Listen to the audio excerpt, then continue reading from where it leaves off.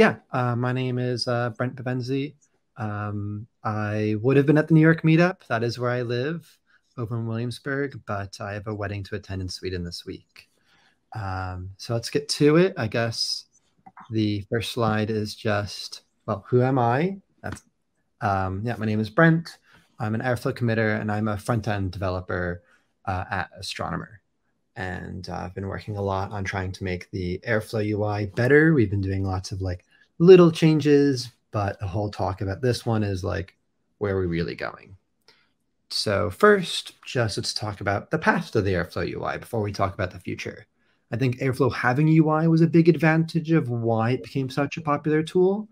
It's it's like quite a complex, complicated system. We have an entire summit to talk about all the aspects of it. And so having a UI to help you understand what's actually going on is really helpful. But I would say that nowadays the UI has been showing its age. It is quite bloated of the like different features that have been added on. There's quite a few tabs that I honestly don't really know what they do, like the landing times or some other charts there. You have to require like redirects, like 1,000 redirects to do anything, or to just see the logs of your task takes like you have to go through many pages to reach that. And now, while we've made plenty of incremental changes, if you look at the UI in 1.10 to 2.2, we made tons of changes, but really don't think it's enough. And so that's why we introduced the Airflow Improvement Proposal, AIP 38, to build a modern web application. So to decouple the architecture, to split it from a like Flask app builder templates. This is what we have currently. That is quite difficult to work with, using like modern technologies like React, TypeScript, and the sort, and also just separate it for them a little bit more from the web server. Use the REST API. If anyone has used that before, it's not super robust yet, but that's something we're working on doing. And I think by building UI around it, we can have a really robust UI and a really robust REST API for any other needs. Just attend to the actual design of the entire UI. We can improve the like our maintainability of the project and community support, like by using something like React over Flask app builder templates. That is a common technology that many other people know, many other people have experience with, and so can easily contribute something. And then finally, the idea with the AIP was to reassess our IA and UX. Just, all right, if we're going to rebuild everything all over again, what do we want that all to look like? And now we had a few things that got in the way of making progress on this. Is kind of like a big AIP that doesn't just happen in a minor release, but takes some time to get through while we're still trying to push many other big features like dynamic tasks and whatnot. And so but in 2.3, we did make a big change. And so I'm going to try to do a live demo if at all possible. And so in 2.3, for dynamic tasks, we decided to switch out the tree view for the grid view. So just kind of like give a demo of that real quick. Here's the example task group that you can find in the example DAGs on Airflow. And so we have like 2 task groups, and we have 3 task groups, and one is nested inside of another one. This is the structure of our DAG. In the tree view, no, it's not working. All right, well, in the tree view is kind of broken. That the branches and everything, I have a backup for a reason. There we go. So in the tree view, one issue was that we repeated tasks over and over again. So we have task 4 showing up multiple times. This task 2, does that show? No, that one's actually good. But we do get task 3 showing up a few times. And it's quite confusing to what's the actual status of things going on. Why is end on this part empty and why is end here green and good? And so that's something we wanted to address. And there's a few other bugs that came up, quite a few usability bugs that came up with the tree view. And when adding dynamic tasks, we're going to have a big issue of how do we do more things with that?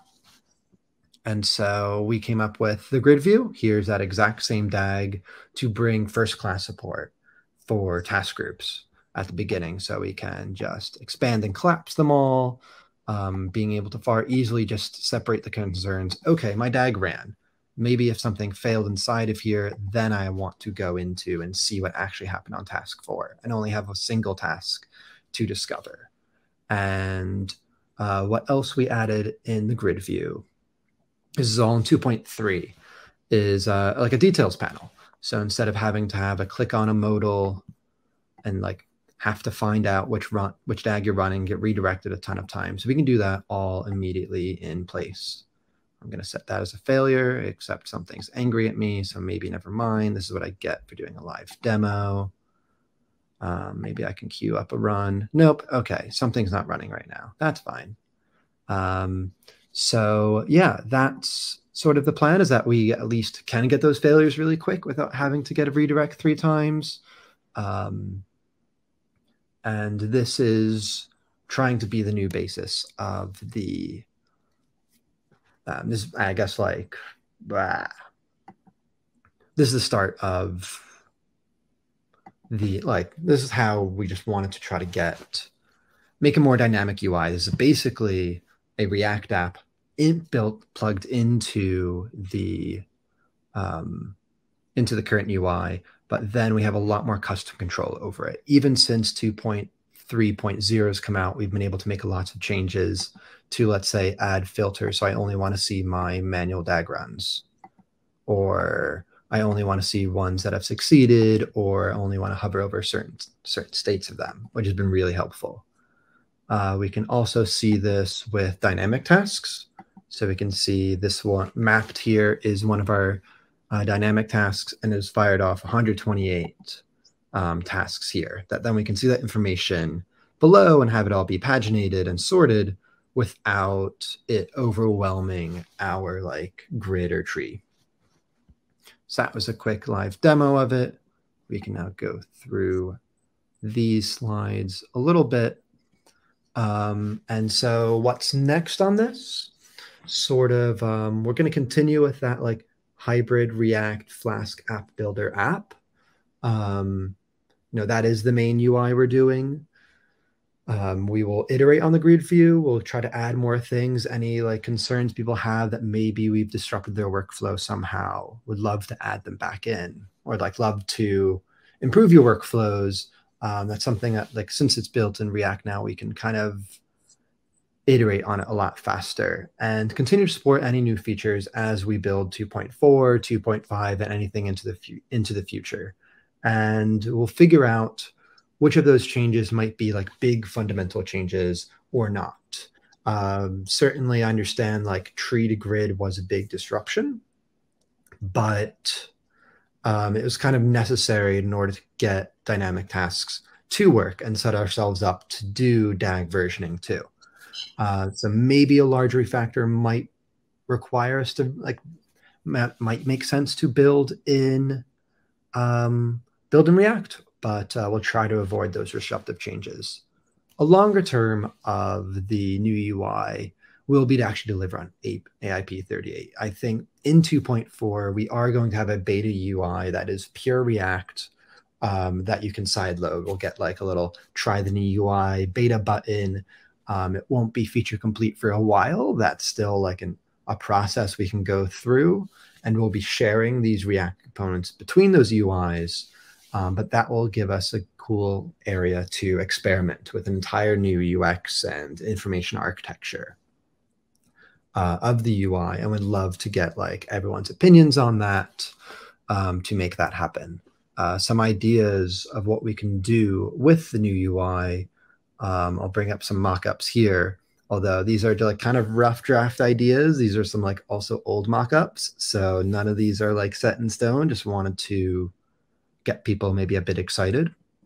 So turning the grid view also into a way of navigating the app, using this details panel we showed before more, so we can do like a Gantt chart that lines up exactly with the tasks you have to see how long each task ran and like how parallel everything is running. and even see how long it was queued versus how long it actually ran for. I think it'd be really helpful. And we can switch between that and seeing maybe a graph at the same time. These are just some ideas I have about ways we can make it easier to zoom in and zoom out of the core experiences you need in Airflow. It's like, all right, what is broken? Like, is everything working? If something's not working, what is broken and what caused that? Like that, I think is like a core experience we'd really like to improve upon. And yeah, I would just pretty quick talk here. I would say let's connect. I'd really like to make this a more proactive process. Sometimes I felt as though it has been reactive as we've kind of just like, okay, I need to make the UI better. We need to make the UI better to support a new feature, or okay, something's broken, and so we have to fix that. But what is really, how do we really make this a better experience? Help everyone do their jobs better. I'd like to be more proactive on that. So please fill out the Airflow user survey. For AIP 38, I'll be fleshing out the project board a lot more, hopefully bringing in a bunch of mock-ups for people to see what's coming up and what to do, or like see what's coming up, comment on it before it shows up. And feel free, of course, as always, like open up sort of any sort of GitHub issue and discussions, anything on the UI you'd like to see. I'm happy to like hear to anybody's opinion, hear anyone's thoughts, or also just reach out to me on Twitter, on GitHub, or on the Airflow community Slack. I'm happy to chat with anybody. I know some people had like some strong opinions on the treaty grid view changes or other UI changes that can be made. I'm really happy to listen to all of those. So I wanted to keep that pretty quick in order to turn it over to more of a Q&A.